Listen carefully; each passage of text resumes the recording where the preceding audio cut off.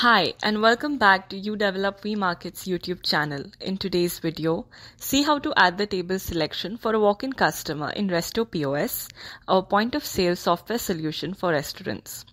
So let's start with it. Continuing from our previous video, after selecting all the options, click on the button Person. A window will appear. As you can see, this restaurant has first floor, VIP floor and a second floor. If a restaurant has outdoor seating, indoor seating, or even a rooftop, this feature is helpful in keeping track of the number of tables that are booked, the number of tables that are being used, and the number of tables that are available. We are going to book the table for a couple, so we will select the first table in this selection and choose the number of people, that is 2, and then hit Submit. Once we have chosen the table, we can place our order. In the next video, see how to process a cash transaction. Until then, thank you and subscribe for more videos.